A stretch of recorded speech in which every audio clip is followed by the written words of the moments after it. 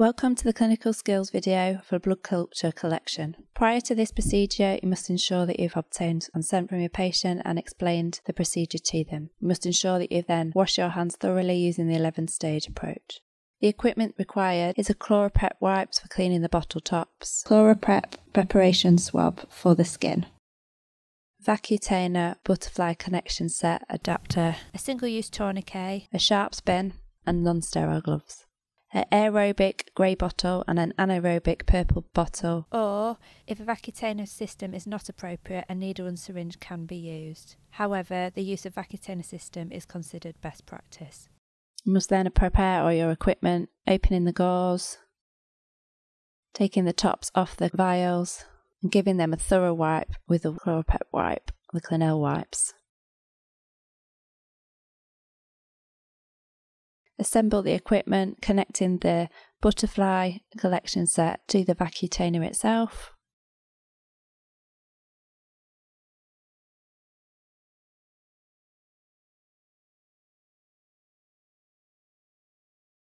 Palpate for the vein prior to applying the tourniquet.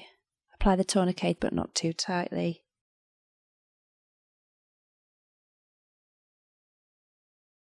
Repalpate for the vein prior to cleaning the skin.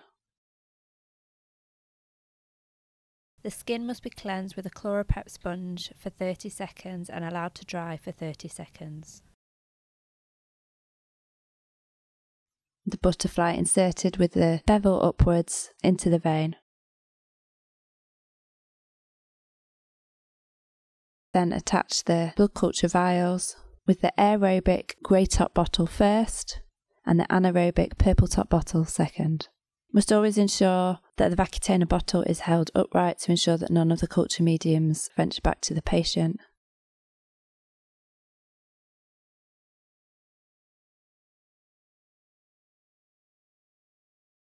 Once you've obtained both the samples, apply the gauze and remove the needle.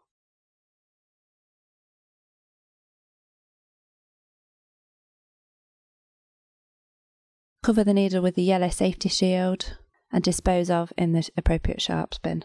Label all bottles appropriately. This can either be handwritten or sticky labels can be placed on the culture bottle itself. Just ensure that when labelling the bottles that the barcode is not obstructed.